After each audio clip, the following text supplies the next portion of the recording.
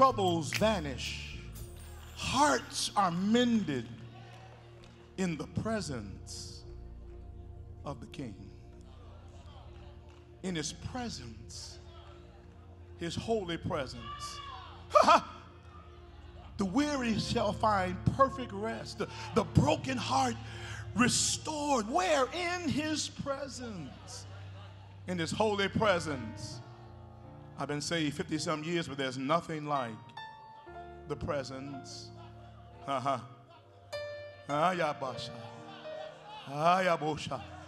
Glory to your name.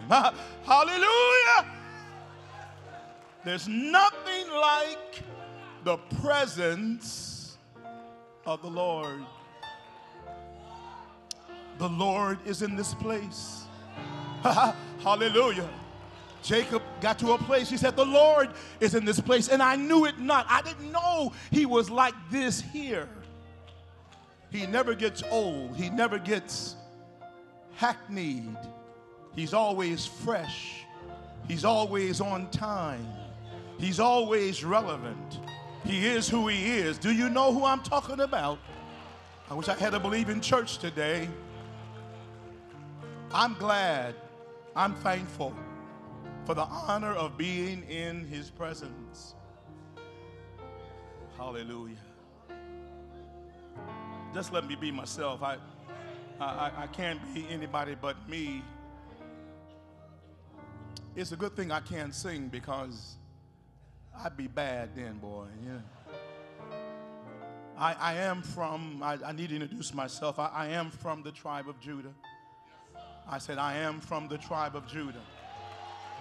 I am a son of Issachar, but I'm from the tribe of Judah. I learned how to walk with God in the hymnals of the church. Yeah, I know 3,000 hymns. I didn't say the chorus. I said I know 3,000 hymns. I can sing the first, second, and third stanza. But let me confess, that's because I was a nerd all my life, and so I'd be bored in our 4-hour services, and so I'd read the songbooks. I didn't know God was preparing me for ministry. He's a right now God. I say he's a right now God.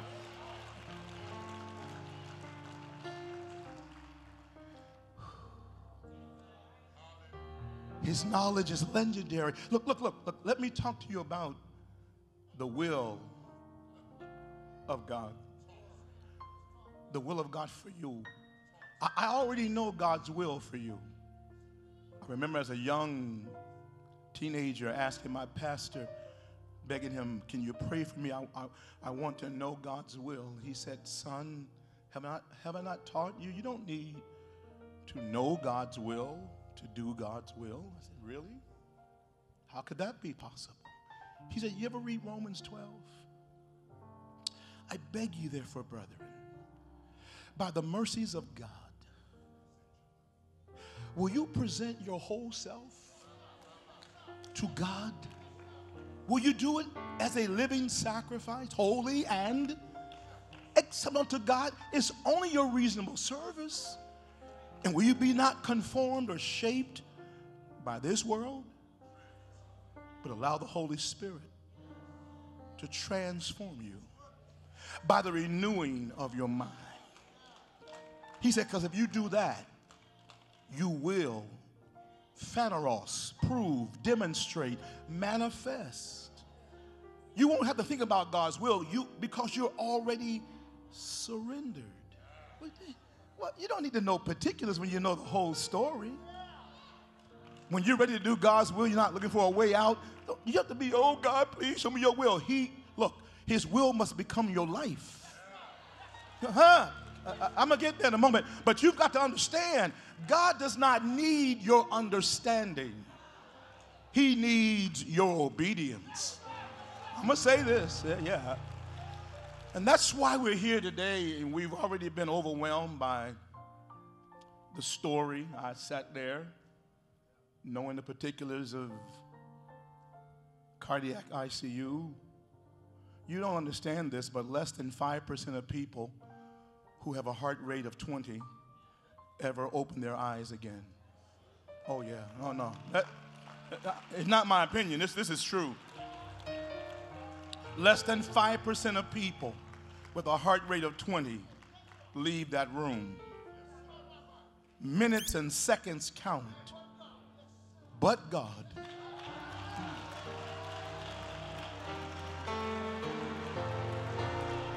Oh, I've seen him do it. This is not a test to lie. I've seen him do it. I've seen God reverse what we know that physiologically is not possible. I've seen God heal people with a cancer at a certain stage that we know is over. But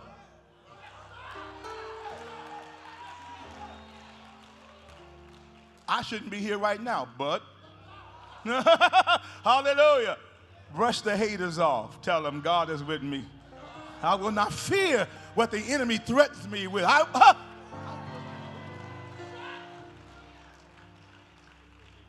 If you never liked me, he's for me. Get over it. I feel like praying. Well, I'm glad to be here. They told me there's books out there about blood. Let me look. What? A couple weeks ago, we talked about something called Calvary. Yes, sir. Yeah, and we heard his voice from a tree. And then they pierced him in his side. And the blood came out. We didn't realize that he was preparing you and I to be the blood. In many ways. Well, let me ask you, how many of y'all saved? You're the blood. No, it's his blood. You're the blood. Of the countless number of organs in your body and the 10 major systems, only one organ is mobile.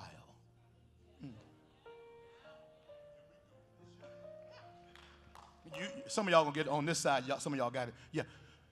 Your liver is fantastic, but it does not move. Your brain is almost infinite in its wisdom, but it stays right there. Your heart is critical. It pumps, but it doesn't move. Only the blood.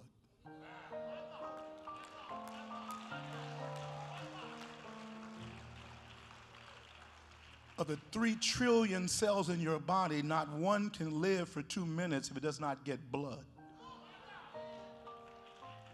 If the blood does not touch that cell, it's out of here. It becomes toxic and it will die. Because blood is life. And when he died on Calvary, and when he rose again, and he offered the blood in the Holy of Holies, he sent back you and I to become the mobile part of the body of Christ. Many of you don't even know that you're white blood cells. Some of you are neutrophils, some are basophils, some of you are lymphocytes. You've got precise, definite gifts and abilities that you have not even tapped into, not knowing that God called you to be that. Because somebody needs the infection removed. Somebody needs the toxins killed. Somebody needs that blood, that's white blood cell, to get the devil out of your life. And you sitting in church not knowing who you are. Some of you are platelets, indistinct, microscopic, very small, don't look like nothing. But what you don't know is those platelets keep you from bleeding every day. That little small cut, that's why you didn't bleed, because they rush to the platelets are the first responders. But they pay for it. Look, you cannot be a platelet without dying. Oh no. No, you cannot be a functional platelet without, you can look cute all you want to, but when the cut is there, you must rush to the site and give your body to stop the bleeding. You don't even know it. You are a platelet. You trying to be a preacher. You ain't a preacher. You're a platelet. Maybe you're a red blood cell. Some of y'all had breakfast this morning. And and you sitting here in church and not dying, because that breakfast was the nutrient for your body, and whether it was carbohydrates or proteins or glucose, whatever it was, it had to be broken down in your body, and your cells could not get the benefit until the red blood cells came and took it by the serum and took it to every part. You don't even know who you are. You don't even know who you are. You are the blood. Because when I see the blood, now I get to get into the word. You told me how much time I have. When I see the blood, I'm not trying to promote the book. I'm going to tell you this, and I hope it's not arrogance. It is the best book on the market about the blood of Jesus and the blood that's human. It is the best. It will tell you facts.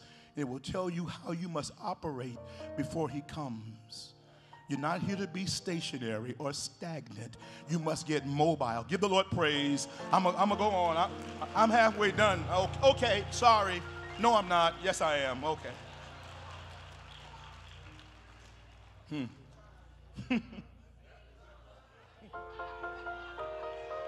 Oh! Let me read to you a couple of scriptures. I certainly want to be right, give honor to God and the Holy Spirit and all the people and all the bishops and the people I don't know. To my church, I know that some of y'all are in church and you've got me on your stream. You should be listening to the preacher. The preacher's there to preach to you, not me. I'm talking to my people right now. In Jesus' name, just focus on the preacher that's at 38th Street and not the one that's in Columbus. Now, stand with me, please. We've done this, but when you do the Sister Clyde, where are you sitting? Yeah, wave your hand so I can see you. Give the Lord praise for her. No. I said praise. That means appreciate. Appreciate the gift. Appreciate the gift again. Do it again. Do it again. Do it again. Do it again. Because see, first ladies don't have really a title, and we don't halfway pay them. And we don't really know that the man can't do too much without her. Now, you saw it when she was open and transparent about what she was going through when she's in the hospital, but you only heard one story. We've got 41 years of story, 46 years of stories. Give the Lord praise again for her. I don't say it to be popular. I've been married to Susan Davenport Smith this September, 47 years. Now, she warns me, don't you go there telling them you've been married 47 years because you haven't not made September yet. Y'all don't, he knows that. She'll tell me in a minute, yeah, you've been married 46 years and so many months. Because she'll tell you that I told her when I proposed to her that if I marry you, that's it. I told her, no matter what you say or do, I will guarantee you, I will never leave you. I know I'm crazy, okay, like a fox. And she says, every year you tell me that, and I appreciate it, but I didn't make that commitment.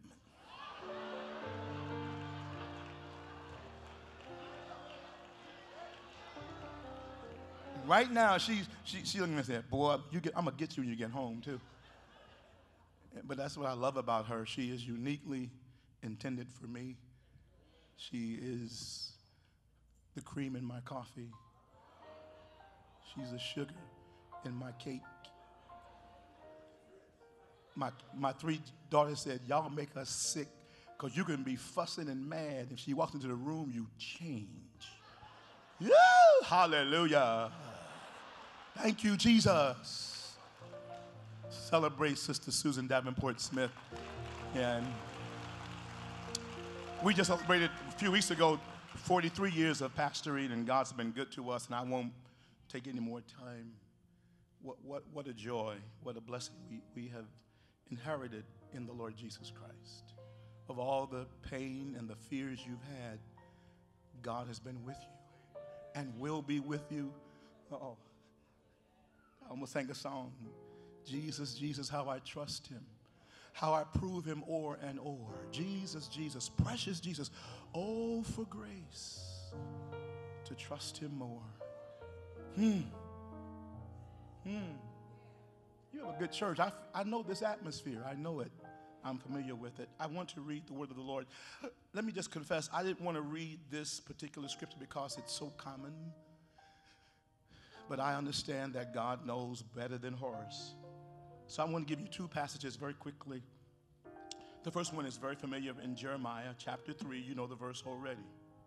Simply says, and I will give you pastors. This is the God of creation saying this. I will give you pastors. I will give you pastors after my own heart. And they will feed you with knowledge and understanding. I want to talk about a little bit about the context of that. Why is that so powerful? Because all pastors are not pastors.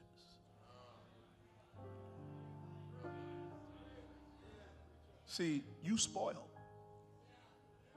All leaders don't lead. They got the title, but don't have the anointing.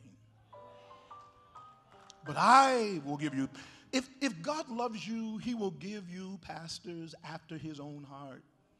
And those men and women will feed you with something that is indispensable for life: knowledge and understanding. The New Testament corollary is Ephesians chapter 1. And I want to read quite a few verses, but I won't. I'll drop right down to Paul's prayer in the first chapter of Ephesians. And Paul simply says that the God of our Lord Jesus Christ, the Father of, say this word with me, glory. You have to say that differently. Say that as you anticipate the brilliance of God that's going to be revealed in your life, and say glory. If I was at the end of my sermon, I'd tell you, turn your neighbor and say, neighbor, I see glory in your future. See, you didn't believe that. That's not a faith saying. Come on. If you got faith about that person and you understand the will of God being unveiled in them, you say, neighbor, I don't care what you're going through. I see glory in your future. You can say it with confidence. With confidence, babe. He dying. I see glory in your future. The God of our Lord Jesus Christ, who is the Father of glory, here's his prayer: may give unto you the spirit of wisdom and revelation in the knowledge of him. The key verse for me as a physician, and I've looked at it many times, the eyes of your understanding being enlightened. He said, when you get this, you will know the hope of his calling. You'll know the wealth of the glory of God, his inheritance in you. And you will experience the power of his resurrection. When you receive the blessing of godly illumination, and when you get the knowledge of God, demons won't like you at all. When you walk in the room, you will shut them down. Because you cannot be intimidated, and you will not fold under pressure, because you know in whom you have believed and you are persuaded. You've got something that has not even happened yet, but you know it's going to happen, because God is not a man and he cannot lie. I pray for you. I don't pray for a Mercedes. I didn't pray for a new husband or a wife. I did not pray for a better boyfriend. I did not pray that for you. I pray that the eyes of your understanding might be enlightened. Give God praise for that. Father, bless us today for a few moments.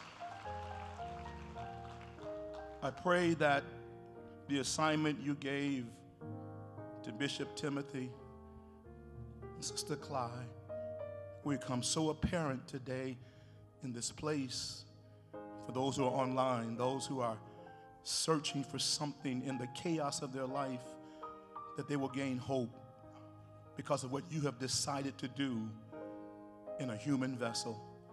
We give you glory, honor, and praise, and we bless your name in Jesus' name. Amen. Be seated. Pray for me. I am a doctor, but I'm also a Pentecostal preacher. And I see the clock.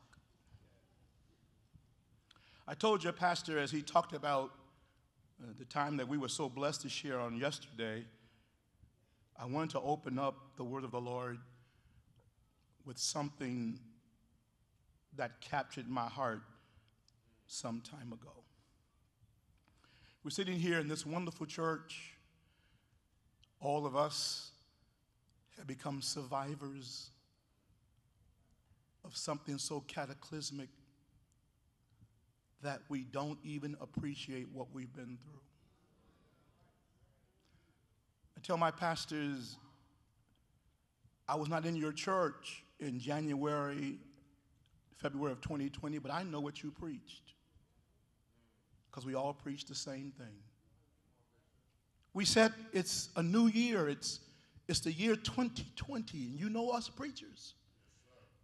If it's 2020, then that means perfect vision. We all knew that this is a year of perfect vision, not knowing we were all liars, because not even the prophets in the church saw what was coming. God does not always give to you full knowledge. In fact, your faith cannot be based on full knowledge. You've got to trust God to walk with him. If you've got all the knowledge, Paul says, why do you yet hope for it? Faith is not complete understanding. Faith is always a dynamic that demands trust. So I preached it too. It's 2020. Then all hell broke loose. So I want to read to you something that happened in October of 2020 in the field of medicine. All of us who are in medicine know that you're required to keep up with the latest. I've been a physician since 1975. I train doctors. I'm a professor at the University of Northwestern, and yet I'm required every 2 years to have at least 100 hours of what's called CME, continuous medical education, or they will take my license from me. You can't fake it in our profession. You could be the esteemed Dr. Horace Smith, who developed the sickle cell thalassemia program at Northwestern for 25 years, but if you don't keep up with your education, they will snatch your license. And so we have to read certain journals. Some of you are familiar with something called the New England Journal of Medicine. It is one of the most prestigious journals on the planet. It's at least number 2 or number 3. This journal has been writing editorials since the year of 1812. It always writes about the greatest scientific advances or therapies that we have encountered in the previous year. But the editorial in October of 2020 did not write about a medical advance at all. But it wrote about something I want to share with you very briefly, but very importantly. And here's the title of the editorial that was signed by all of those on the editorial board of the journal. It is unusual, even in articles of great importance, that every editor on the department will agree with it, so they won't put their name on it. But on this one, it was unanimous. It was across every political spectrum. It was across every demographic. They all signed on to this editorial, and it was entitled, Dying in a Leadership Vacuum. Why would a scientific journal talk about leadership? Let me read the abstract to you. It says, in an unprecedented move, the New England Journal of Medicine on Wednesday published an editorial by its editors condemning the present administration for its response to the COVID-19 pandemic. And it quotes this: "We rarely publish editorials signed by all the editors," said Dr. Eric Rubin, editor-in-chief, "but this one everyone signed on." At that time he wrote, "The United States leads the world in COVID-19 cases and deaths. So far, at that time, more than 7.5 million people in this country have been diagnosed with COVID-19, and more than 200,000 people have died of the disease." And they close by saying, "This crisis has produced a test of leadership. With no good options to combat a novel pathogen, countries were forced to make hard choices about how to respond. Here in our country, which is the richest country in the world, with resources coming out of our noses, our leaders have failed that test. They have managed to have taken a crisis and turned it into a tragedy." The U.S. came into this pandemic with enormous advantages, tremendous manufacturing capacity, biochemical and biomedical research systems par none, the envy of the world. We have enormous expertise in public health and health policy and basic biology. We have consistently been able to turn that expertise into new therapies and preventive measures. But much of that expertise was ignored. And our leaders have chosen to ignore and denigrate the experts. As of March 2023, over 1.1 million Americans have died from COVID-19. According to reliable scientific sources, at least 1/3 of these people should not have died. 450,000 died in the first year. I sat on one committee when COVID first came out in the first quarter, and I sat down with epidemiologists and virologists, and we talked about what was coming. We knew the reports from China. We understood it was a novel virus, and we knew what we had to do because we had dealt with viruses before. We had dealt with, again, this coronavirus before, but not this type. And we said that at the worst, 40,000 Americans should die in the first year. And when the first year was over, almost 500,000 Americans died. Why did they die? They didn't die because we didn't know what to do. They did not die because we did not have the resources to combat this thing, at least until we developed a virus, which many of you said they did it too quickly. Are you out of your mind? 7,000 people dying every day, and you said that they developed help too soon? What is wrong with you? We knew we had to do something, or people would die on a greater scale, and yet our leaders politicized what was happening and allowed people to die. When this happened, and we prayed about it, the Lord said to me, "You need to go back to one of your favorite Old Testament scriptures in Isaiah." Let me read it to you. In the 59th chapter of Isaiah and verse 13, it says, "In transgressing and lying against the Lord and departing away from our God, speaking oppression and revolt, conceiving and uttering from the heart words of falsehood, and judgment is turned away backward, and justice stands afar off." Why? Because truth got shot in the street. The Bible says truth is falling in the street. I said truth got shot in the street, and equity could not enter. Because the devil uses falsehood and intimidation to keep you from what God wants for you. He uses fear and anxiety to keep you from walking in the fullness of what God has already made a way, because you listen to a liar.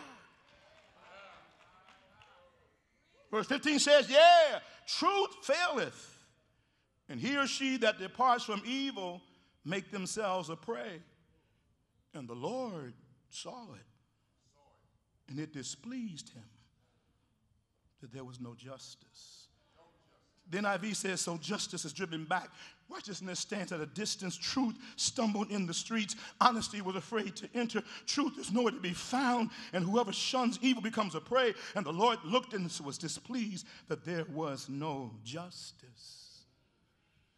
You have to appreciate what God wants to happen in your life. You must not get caught up on the traditional apostolic Pentecostal theory that once you get saved, that's it. No, it isn't.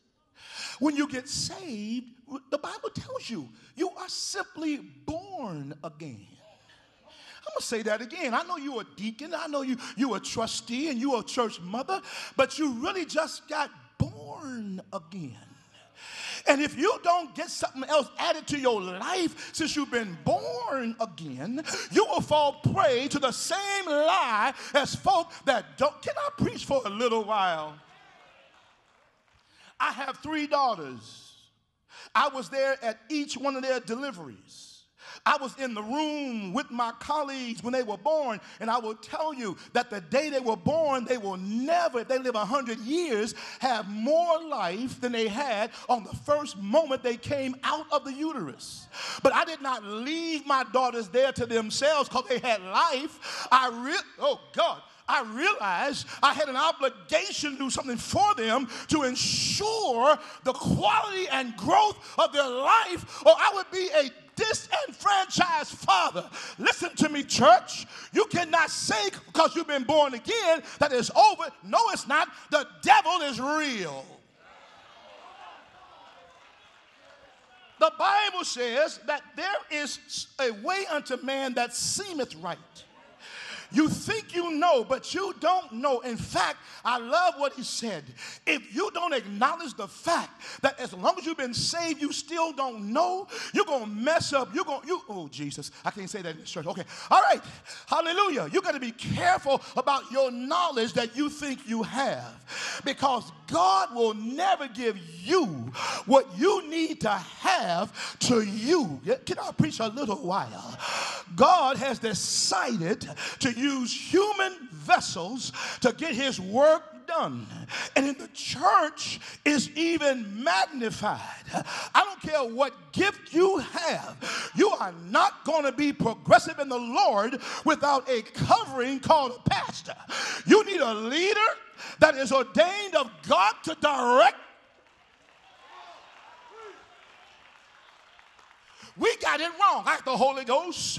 I speak in tongues. We all speak in tongues. We got the Holy Spirit. But the Bible says if God loves you, he will give you pastors after his own heart. Now watch this. They will feed you. They will guide you with wisdom and understanding. I need a little help here. Hallelujah. I was thinking about this in the pandemic because y'all know what happened. When the pandemic hit, some of us church folks said the same thing. It's a conspiracy. It's not really a virus. No, in fact, it's the devil, and the Lord will protect me. Baby, when God gives you access to knowledge and you ignore it, you're on your own, baby. You can speak in tongues, run around the church all you want to. You ain't going to make God do for you what he told you not to do, and you won't listen. Can I preach a little while? We have fallen prey to what I call source equivalency. Oh, I like those platforms. But the internet has taught us that everybody's an expert. In my church, I get into trouble because I'm the pastor, and I tell them. My staff says to me, now, Bishop, we must respect everyone's opinion. Can I tell you something I don't tell everybody? I do not respect everyone's opinion. I'm sorry.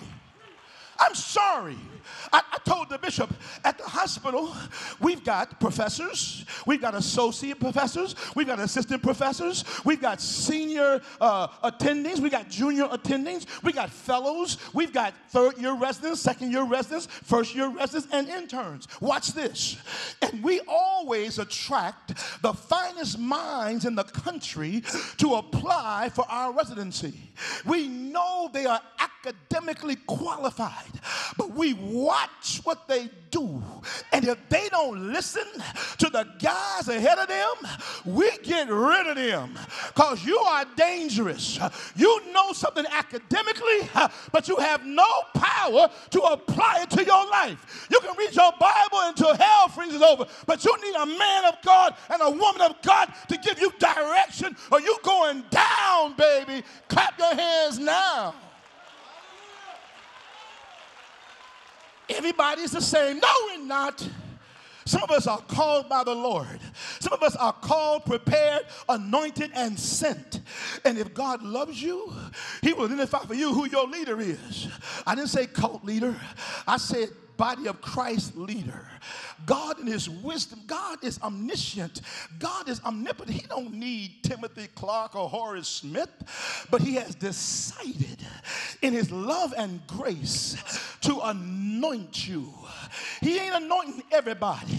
If you read Ephesians 1, it says, according as we have known him before the world began, before the world started, God decided, I'm going to have me some folk. I'm going to put my hand on them. And they're going to be unlike anybody else. And some of y'all haters know he different. He the same. You know you lying. Why you say that? You know he's not the same because you've seen others like him but don't look like him. Don't operate like him. He's anointed. She's anointed.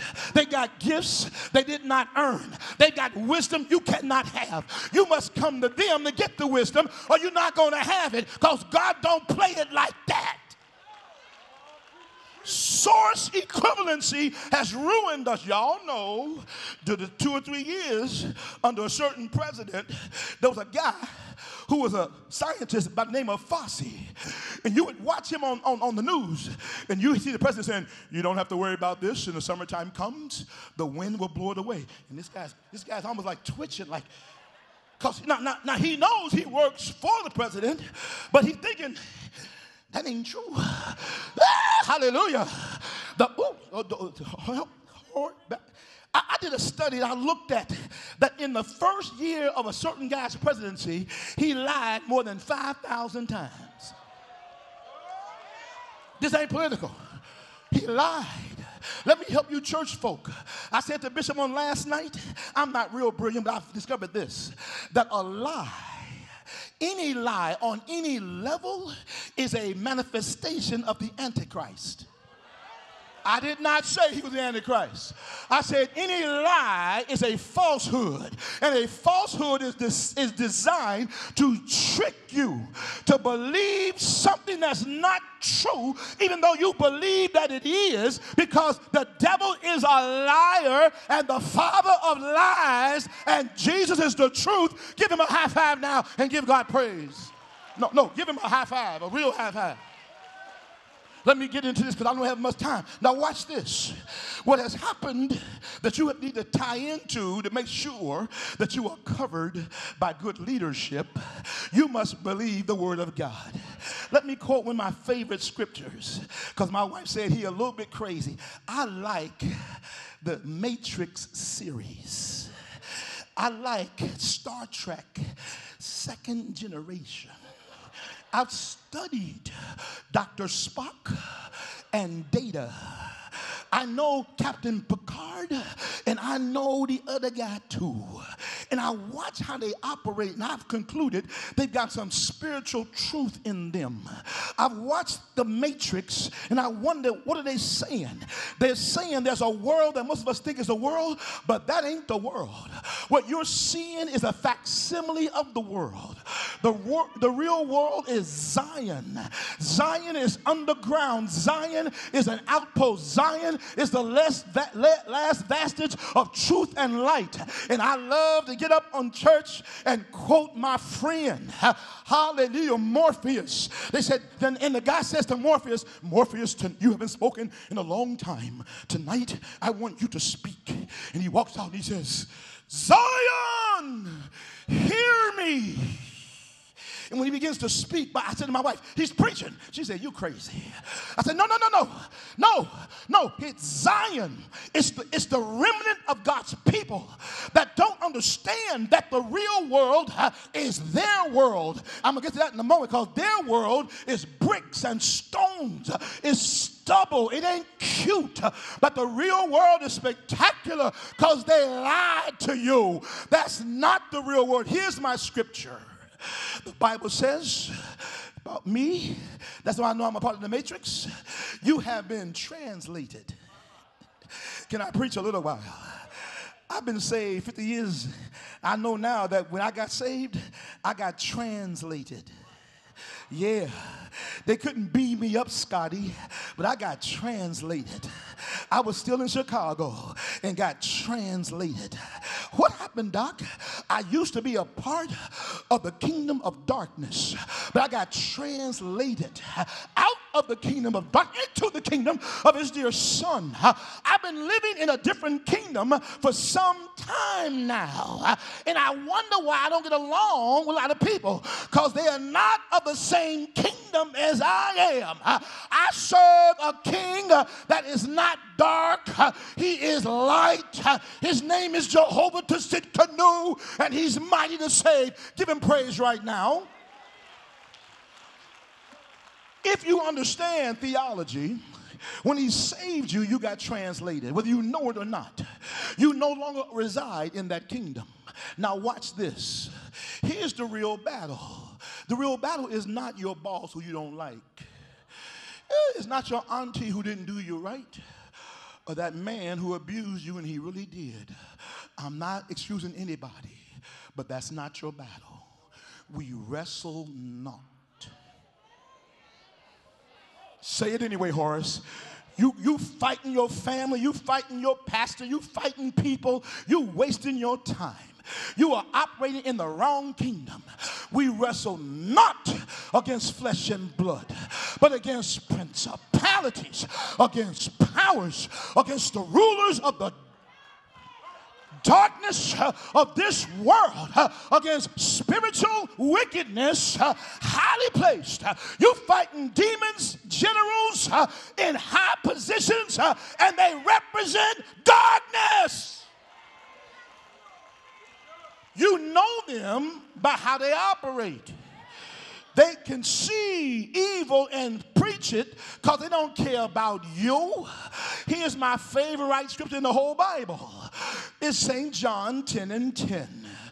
The thief, and that's all a lie is. A lie is designed to take from you what God planted in you. You just like Esau, who sold his birthright for a little piece of meat. Can I say, for a little hot sex? I said it. Yeah, I said it. For some kind of title. I want to be a bishop. Or, look, stop selling out for junk stuff that don't even matter, won't even last. What God has for you is so spectacular. If you knew it, you would not be a sellout. You would tell them that eyes have not seen, ears have not heard. You have no idea what God has prepared for them that love him. I know about it because I was taught by my pastor. Walk by faith, boy, and not by sight. When you walk in the knowledge of God, there must be a man or woman in your life that God has given you to cover you. God has called you to cover thousands and thousands. They can talk about you all they want to, but their future is in your hands in part because God has imparted. God has imparted. Don't be mad at them. Don't be mad at the Clarks. Be mad at God. He says some 30, some 60, some 100. He gave 1 5, 1 2, and 1 1. We all the same. That's a lie too. That's a humanity lie that's designed to make you feel good, but it is a deception. We are not all the same. Don't have to be all the same. What God has for you will fit you. What God has for you is for nobody else. What God has for you will bless you. I know what I'm talking about. Give God a praise right now. He will bless you. The issue is what God intended. If I had some more time, I'd tell you that when you read Ephesians 1, it was Bishop Brazier's favorite passage because it is deep. in the theology of the church, who has blessed us with all spiritual blessings. He has chosen us in him before the foundation of the world. He has adopted us as I'm an adopted child. I'm so glad about it. Anybody here adopt a child? Raise your hand. Give God praise for them. Because anybody can get pregnant, but to adopt somebody, you must be deliberate. Tell God, thank you that I'm an adopted child. God was deliberate when he saves you, baby. God made a choice he did not have to make, and you are the beneficiary. You ought to give God some praise because he didn't have to do it, but he did. The issue again is that in Ephesians, he talks about what God did there, and then it says something like this. It says, I heard that you have faith in God. It says, I heard that you have a love for the saints. I cease not to pray for you, that God, the Father of glory, who would grant unto you a spirit of wisdom and knowledge, revelation in the knowledge of him. Watch this, because God knows this from the Apostle Paul learned it. If God opens up for you access to knowledge, the greatest demon may not like you, but he will respect you. He has no choice. Greater is he that's in you than he that's in the world. You can't be bought. You can't be managed. You won't shut up. You will not scratch and shuffle. You will declare boldly, thus saith the Lord, God is on my side. I will not fear what men may say to me. I know in whom I have believed. The pastor, the leader, the shepherd. And again, I chose Jeremiah for a reason. I spent a couple of days looking at Jeremiah. And we call him the weeping prophet because, he was always sad. He's also because they beat him up. You read Jeremiah. Read from chapter 1 all the way through. You will find out that they had prophets and pastors in the land beside Jeremiah. And when Nebuchadnezzar took them captive, those prophets said to those people, don't worry, we about to come out. We're going to be out of here quickly. And then Jeremiah said, wait a minute, that's a lie. We are not coming out quickly. A real prophet will tell you the real will of God. They won't lie to you. Yea, thus saith the Lord, if you give $25 in this offering, when you get home, your bank account will be full with $2,000. He lying to you. That's a lie. And don't tell me what God can. Don't you believe God can do it? It ain't got nothing to do with what God can do. God can do anything, but your mouth don't make God do anything either. Because you want it don't mean God's going to do it. Faith begins with what God says, not with what you want. So the issue there is that the power of God is unleashed. So Jeremiah, he says something like this: woe unto those prophets and leaders that deceive the people and tell them we coming out. He said to them, look, God talked to me. He said, get in this country and dig you some wells, build you some houses, let your sons get married, marry off your daughters. We're going to be here a while. We're going to be here for 70 years. But then he says, but after 70 years, God says these words: I know the thoughts I think toward you, thoughts of shalom and not of evil, to bless your future. God has a schedule. Stay with God. I got to get done here. Watch this. When I thought about COVID, I realized it wasn't the only pandemic. Think about this. Give me some soft music. I ain't going too much further. Watch what happened in COVID. With COVID, it seemed like other epidemics, they didn't start, they were revealed. I mean, I'm 70-some years old. I saw policemen choke out black men before. I know, you know it did. They lynched them. Why was it when George Floyd got offed? See, the whole world went into a rampage. They told me that in Ireland, they had marches against police. Ain't no black folk in Ireland, man. Around the world. Because I believe that God chose pandemics to stimulate the church, to tell you it's going to be a new thing done, and you better get with me because you're supposed to lead the folk in what I'm about to do. Pandemics, economic pandemic. You won't deal with that. Health pandemics. I've been attending since 1980. I've seen the disparities among black people. I've seen it, and it's not just me. The stats will tell you there is an inherent discrimination against minorities. It's not always deliberate, but it still happens. Look, whether they meant it or not, you still died. Okay, hallelujah. Intention ain't enough when death is in the picture. Here again, the thief only comes to steal, kill, and destroy. But I have come that you, my wonderful brothers and sisters born again, but I have come that you might have life. Zoe, life, not just life. Life in all of its God-given intentions. I got to go forward quickly. When God made you, he had intention in mind. When God made man, he had intention in mind. Adam blew it, but Jesus set us free. The rescue plan of Christ on Calvary was to restore the glory. The glory must be restored.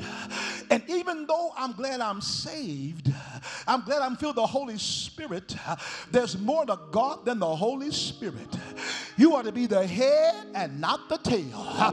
You ought to be the lender and not the borrower. You ought to be above and not beneath. Don't let the devil lie to you and take your inheritance. Too many of us neglect our health. The body don't matter. Can you preach without a body? If his heart had not gotten better, he could not preach. Stop demeaning your physicality when in some way you are made in the imago Dei. You are made in the image of God. He never intended for death to be a part of your life, but Christ came and gave you a new life that you never had. Give God praise right now. I want to come back and preach revelation in the chaos.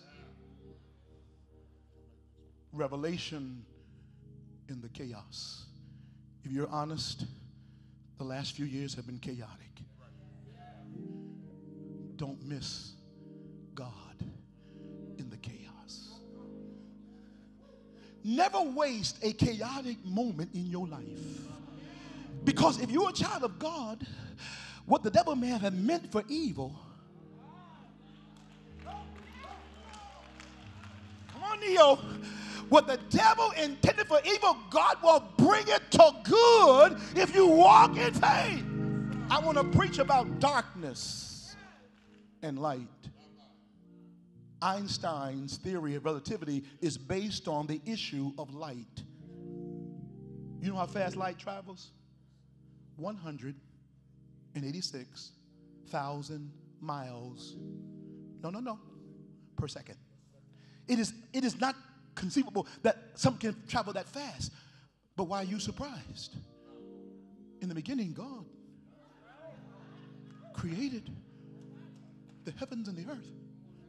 But the earth was void, chaotic, dark, and without form. Tubu and tuya. In the Hebrew, it was dark and it was chaotic. But the Bible says, but the Spirit of the Lord God hovered above the chaos. And out of the chaos came the voice of God. And God said, let there be light. You missed it. Darkness everywhere, chaos everywhere. But the voice of God says, let there be light. Give God praise for light. The darkness always precedes the light. And the evening and the morning was the first day. Not the morning and the evening. No. Get it right. The evening and the morning. Because God allows darkness to show you how bad it is without him. But the minute you open up to light, I feel the Holy Ghost. My time is way up. I got to stop. Watch this. Okay. That's Genesis 1. Go to the corollary in John. In the beginning was the Word, or the thought, or the will of God. In the beginning was the Word, and the Word was with God, and the Word was God. All things were with him in the beginning. All things were made by him, and without him, without anything made that was made. Watch this. In him was life. But don't stop there. In him was life, but the life was the light. You discount knowledge not knowing that true life brings light. Not light in color, light in illumination. I was going to dazzle y'all by telling you, I came here yesterday and I told them not to pick me up too soon from my house because I knew how long it took me to get to the airport, and I knew that I had clear pre-TSA. Some of y'all know, what is that? Clear is a biometric scanner that can detect your eyes. I took the test months ago to be cleared for clear, because now these scanners can look at your eyes and say, let him go past. You missed it. If I had time, I'd tell you that your eye is more precise than your fingerprint. There are 35 identifiable characteristics of your fingerprint that are unlike anybody else's, but there are 266 characters of your lens that is different than any other part of your body. They are assured that I was Horace Smith for real because they were able to see into my eyes. Eyes only work in the light. In my church, when I preached something like this, I had them turn off all the lights. Scared, aren't you? Turn the light back on. Turn the light back on. Because the light is everything. I can tell you how it triggers every part of your eye, and the optic nerve and the cornea and the iris and the pupil, all the way down to your retina and the cones and the rods, and it sends a signal to your forebrain, and your brain interprets the light and gives you an image. You're looking at me right now, right? Your eye keeps looking at me, keeps going. I know him. That's Dr. Smith. How you know me? Ain't seen me for years. Because your eye gave your brain a message that is stored in your neurons, and when you saw me in a millisecond, you knew who I was. Oh, Jesus. And we poo-poo light when we need more light. What has hurt our country and our people, even black folk, we have ignored the light. But in him was life, and the life was the light of men. How do you know? Because the light shined in the darkness. And the darkness did not katalambano it. Lambano means take it. Kata is a prefix that means take it like you own it. You missed it. So when God gives you something and the devil has it, go take it. And don't ask him. Take it like you own it. Kata lambano. The darkness cannot comprehend the light. I will tell you about the dark holes in the universe that we have never seen, but we know that light has a problem escaping the dark hole. But when God steps in, the light emits from the dark hole, and you see everything as it is. Stop, Horace. All right. It is the light of God that makes you more than your enemy. It is the light. It is the illumination. It is the understanding. It is the knowledge. I was born in Chicago in the ghetto. They see me now and say, that's Dr. Smith. You didn't see me then in the federal projects. You didn't see me then eating the puffed rice from the government and the government cheese. You didn't see me then. You didn't see me. You didn't see me. But God saw me. Oh, God, stop, Horace. Man, they say, at the hospital, they say he is a doctor, but we know he's there before we see him. He's singing. I don't know I'm singing. I ain't putting on no show for nobody. That's a song in my soul that the angels can't sing. I can't help myself. I know when he found me. I know where he brought me from. I know what he's doing right now in my life. Stop hating. You can be smart and be saved. You can be brilliant and be saved. In fact, real knowledge is to acknowledge that God is the author of everything. Stand with me, everybody.